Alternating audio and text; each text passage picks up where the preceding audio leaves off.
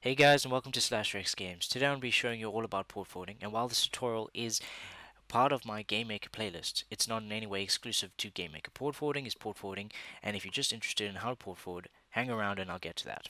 So here we've got on the screen a basic diagram of the situation you're sitting at right now. You've got an internet right at the top, and you've got your local area network, which comprises of a router and several computers.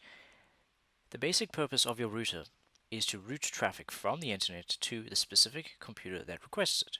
So as you can see here, you have your external IP, which is given to you by your ISP. Then every computer has a local IP right over there. So in order to do port forwarding, you will need to know your local IP. This is the IP that your router gives to every computer on the network. This IP changes whenever the router is maybe switched off or it expires every 24 hours or so. It's got a specific amount of time and it changes frequently. Your external IP address also changes, but not as frequently as your local IP address. If you want a static IP address, you'd have to contact your ISP and organize some sort of arrangement. If you want to set up a local static IP address, I can show you how to do that later on. So basically, when you port forward, what you're doing is you're telling your router to route all traffic coming from that specific port to a specific IP address, specific local computer. So in GameMaker terms, if we go over here to our client and server, over here, in the client create, we have this bit of code called address equals get string. Then here we're getting the address, and this is pretty much the server's IP address. And here we are getting the port. Now, going back to the diagram over here, there are several situations you will find yourself in when trying to connect to a server. The easiest situation is the client and server are both in the same local area network. So if PC3 was the server and PC1 was the client, in order to connect to the server, all we'd have to do is supply the client with the server's IP address, this local IP address, 192.168.1.3. And just like that, we'd be able to connect to the server.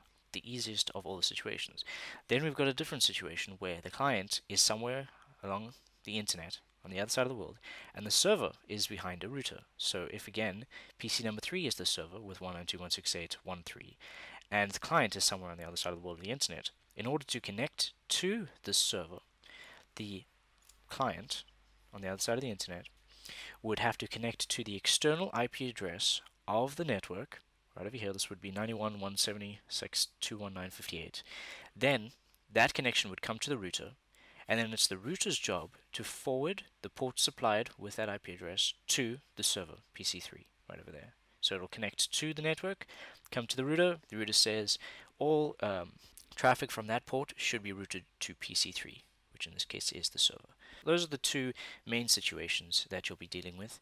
The first situation does not require port forwarding anyway, so if you're creating a game that's just going to run on a local network, as long as you know your local IP address that the router gives the server, that's all fine. You just enter that IP address and you're good to go. If you're going to do situation 2, so you're going to hold a dedicated server for your game or application or whatnot, and it's going to be on the other side of the internet of the world somewhere, and people from around the world are going to connect to you, you're going to need to know your external IP address. You're going to need to create a port. You're going to need to forward that port to the local IP address of your server right over there. So now you're probably wondering, well, how do you get all these numbers? To get your external IP address, it's as simple as going into Google and typing in what's my IP, just like that. It'll say your public IP address is, and then there'll be 2 digits over here, followed by a further 2. I've covered these up. While this is a demonstration, I really don't want people messing around with my IP. So you'll get a number, something, something, something, something, and that is known as your external IP address. This IP address will change periodically. It's not as frequent as the local IP address change, but, you know, every now and then if you go check out what's your IP, it'll be something different. So once we've got that, that is this one at the top. That's your external IP address. Then you've got your internal IP addresses. These are given to you by your router whenever you plug in a new computer to your router, or the router resets or something, or every 24 hours that changes. Now, in order to find your internal IP address, it's simple as going to start, typing in cmd, bringing up a command prompt like this. Type ipconfig, like that, enter. Bring up a lot of data, scroll to the top. You're basically looking for IPv4 address right over here. IPv4 address 192.168.1.3. So my router is giving me this local address. So if I was on if I was on the same local area network as my server, and perhaps another computer was the client, and this computer that I'm working on now is the server, in order for that client to connect to me, the server, he would just have to enter this 192.168.1.3 number. And it doesn't matter what port he gives, because it will always connect, being on the same local network. So now that once we've got to the external IP and we've got our internal IP, you're ready for both situations. So the local situation of being on the same network, that's pretty much straightforward. We just enter the local IP address of the server and we can connect to it. So that's what you do right over here. Address equals, this will prompt the user for an address. The user will enter 192.168, and then there was 1.3, was it? Yep. So now you're probably wondering, well, if the person on the other side of the internet, he would have to enter this 91.176.219.58 into this part over here. And then we need to now port forward. We need to forward that port to say that once we're getting a connection from that external IP, from the outside of the world, the router needs to know that this needs to go to the PC, the server, with 192.168.1.3. So to do that, we are going to open up a browser, just like this. You're going to type in the IP address of your router. Every router has a default IP address. You're going to have to Google the make or the manufacturer of your router and find out what it is. But in this case, I've got a D-Link, so it's 192.168.1.1. Push enter. It'll prompt you for a username and password. There we go. After you log in, you'll get some sort of screen. I can't exactly give you the screen that you will find on yours. Everyone is different. Give you some basic information, stuff like that, and it'll give you your actual IPv4 address of your router. In this case, it's 192.168.1.1. What you're going to need to do now is go into Advanced Setup. Now that you're in your Advanced Setup, you need to find your NAT, Virtual Service Setup. Virtual Server allows you to direct incoming traffic from WAN side, identified by protocol and external port, to the internal server with IP address on the LAN side. This internal port is required only if the external port needs to be converted to a different port number, blah de blah de blah de blah.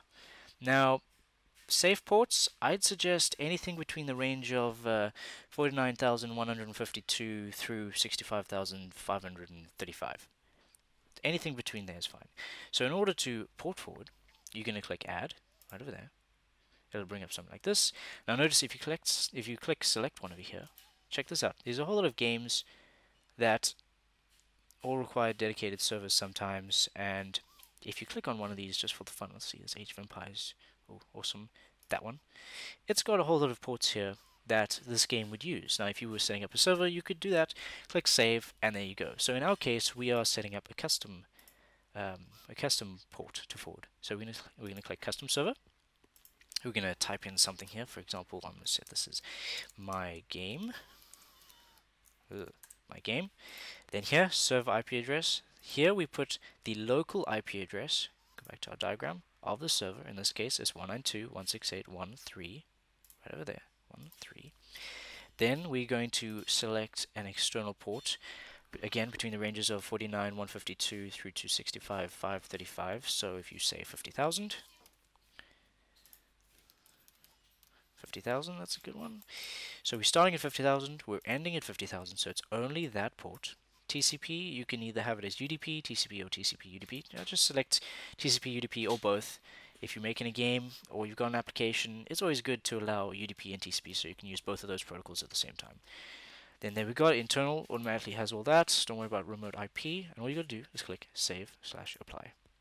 Just like that. Now it says that in my NAT here I've got my game, that's the name of my server, just so that I can see that this port is for my game. If I was to come into you at a later stage and I had somehow lost my memory, this will give me some sort of tag to tell me what exactly this port is for. And here we've got 50,000, we've got 50,000, showing that it's for both protocols, and it ends at 50,000 also. And then here it's routing to the IP address there. So when the router gets information coming from the internet, and it hits the router's, well, my external IP of 91.176.219.58, the router is going to accept that connection, and it's going to say, well, where do I send it? I'm sending it to PC3, right over there. That port, 50,000, goes to PC3, not PC2, not PC1. These other PCs have no idea that this connection is incoming and these packets are being received. Just like that. Easy. It's pretty simple. Now, as I said before, coming back to this diagram once more, these IP addresses are dynamic. They change all the time depending on if your router gets switched off. Every 24 hours they change. Your ISP gives you another random external IP address. Randomly, this all happens, and the problem is that if you're having a game server and it is open to the public, this external IP or your local IP address is going to change all the time. So in order to make your external IP address static, you'd have to organize that with your ISP. There's probably different premiums you got to pay or whatnot to get a static IP. But when it comes to internal IP address, you can easily make this internal IP address static. So whenever your router is reset or your computer's unplugged and plugged back in, it'll always give the computer that you tell it to the IP address of 192.168.1.3, so that whenever we're coming in from an external IP address, we're always forwarding to this PC3. And to do that, you can either go into your command prompt, type in ipconfig/all, get all the information and plug that in. But there are some programs on the internet that do it all for you. So in order to do this, we're going to go back to our browser. We no longer need our router, we can just close that. We're going to go to a little site called portforward.com/help/setup static IP address .htm, and basically they've got a free software to set up a static IP address. It's very, very user friendly. Just go to that link. It's in the description. Download the network utilities bundle. It'll have a whole lot of other utilities, but basically you're looking for the port forward setup static IP address one. And here it shows you how to do it all, but I'm going to go through that with you right now. So once it's downloaded and installed, just launch it. It gives you some information. It says the IP address is currently dynamic. There it is, 192.168.1.3. I'm going to click make it static. On the right here, it'll show you that these IP addresses in this list are all taken. Following IP addresses are not available because they are in use by network by the devices. Here it says my current IP is 192.168.1.3. But it recommends that I should change it to 192.168.1.150. Basically, when you plug in a device to your router, it's going to increment this last digit by 1. So 192.168.1.3, plug in another computer, it's going to be 14567. So it's recommending that I go all the way up to 150 so that I can have like 149 other devices plugged in magically, and it should be fine. So I suggest you leave these all as recommended, so set it as static to the recommended value. I mean, you can also say current value, so I can make it 1.3, or I can enter my own kind of IP address there, but I'm going to leave it as recommended because 150, that's pretty good. Leave all these things the same, and then all you do is click apply. It's going to come up with this saying, warning, we're about to change network settings. This will cause the internet connection to briefly drop. Any active downloads connections may be interrupted, blah blah blah blah. Windows may ask you for permission. That's all good. Click apply. It's going to ask you for permission. Say yes. It's coming up with this. It's saying that it's all good. Don't click anything, just let it do it. Bam. Just like that, it now says that this IP address is currently static. It's giving us the 192.168.1.150. And now we can exit this. If we go back into CMD, over here, CMD, we're going to type in IP config, like that. Scroll back up. Notice now our IPv4 forward address is 192.168.1.150, just like that. So if I were to go to the diagram over here, my external IP address is still that value I found in typing in what's my IP into Google. That is the same.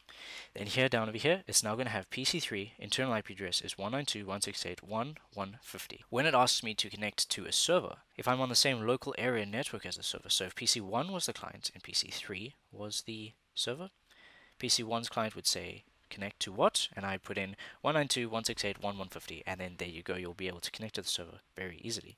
And because it's static, as long as we are on the same network, we can always enter that IP address 1.150 and we'll always connect to the server. If we were now coming in externally from an internet, for example, we'd enter the external IP address of the network given to the server by the ISP. Then we'd enter the port. In this case, it was 50,000. The router would take that external IP address and that router and say go to PC3, which is 192.168.1.150. So basically, it's just a controller. It says that if I'm getting a connection from my external IP address on that specific port, then I know that it needs to come to PC3 and not any of the other PCs. So that is port forwarding in a nutshell.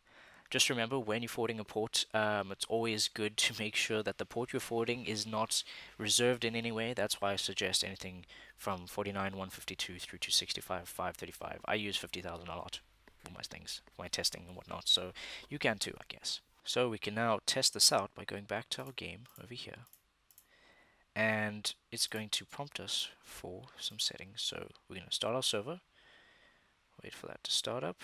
Okay, server started. Start our client. As soon as this starts, it's going to ask us for some details.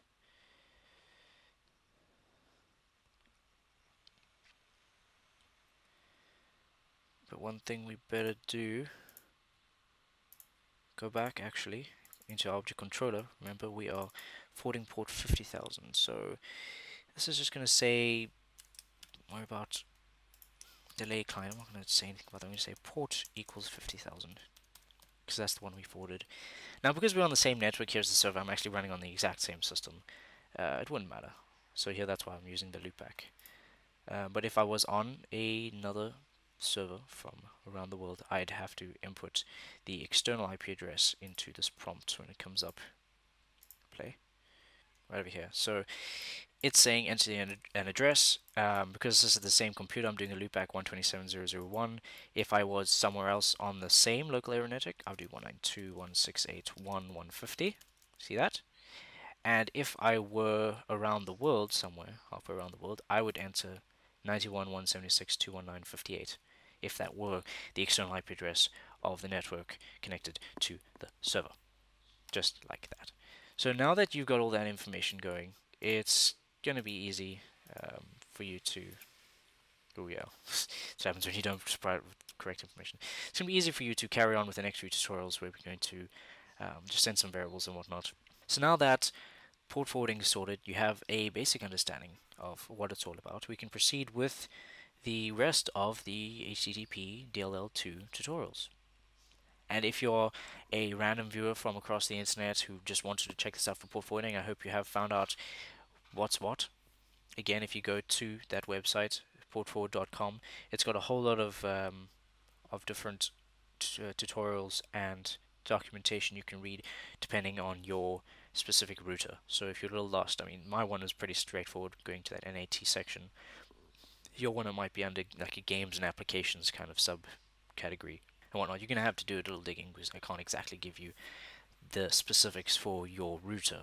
And again, making your local IP address static is a great way if you're hosting a server that you don't want your router to dynamically change your IP address and everything. That can cause some problems. So I hope you found this tutorial educational and helpful. Please feel free to comment, rate, and subscribe. I look forward to your feedback and suggestions. If you're feeling generous, feel free to send a few bucks, buy me a beer or coffee sometime. Links to everything I've discussed are in the description below. And in the very next tutorial, the one after this one, I'm going to be sending a custom variable through the server and the client. So we're going to make our own little message, show you how to do that. And once you understand that, we're going to head on to the more advanced topics such as account registration and management. So, thanks again for watching, and I'll catch you guys next time.